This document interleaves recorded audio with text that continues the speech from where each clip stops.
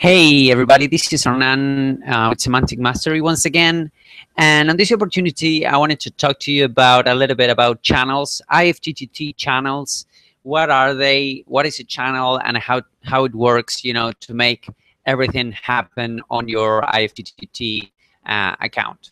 Okay, so basically we talked about what IFTTT was, how it worked, and it works based on channels. Okay, so what are channels? Well, channels are the different platforms that you can use to trigger recipes over IFTTT. Okay, so basically, let me show you real quick. I'm here on one of my IFTTT's account. Okay, if I go to channels, you can see that IFTTT holds more than 160 channels, and they are adding more channels pretty much every week. Okay, so when we started playing and working around with IFTTT and getting to master the tool, we had around 80 channels, and now it has become to the double of them. Okay, so and these guys are always improving, so it's a pretty neat tool. Okay, and it's free also. So as you can see, you have all of these channels, all of these platforms that you can use to pretty much automate whatever you want to do over the internet. Okay, so here are the channels that I have already active. All the channels, you can search the channels over here. So let's say that I want to activate the WordPress channel. So I'm gonna, if I search for WordPress, as you can see, it appears here.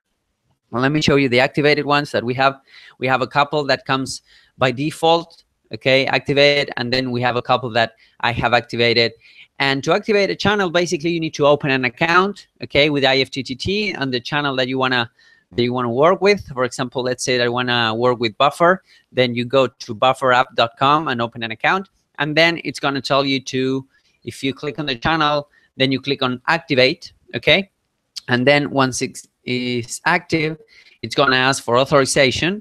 And when it's authorized, it will allow you to work with this IFTTT channel. Okay, so basically here are a couple of recipes or different channels that you can use. If you want to browse for more recipes, here are the triggers that you can use via Buffer, or the actions that you can use with buffers. Okay, so basically, let's say that you are using Buffer to for your social media. So every time you add a post to Buffer, it can syndicate out to many other social properties. Okay, so basically what I'm using here, my recipes, let me show you real quick. I'm using a lot of RSS feeds because this is basically some recipes for SEO.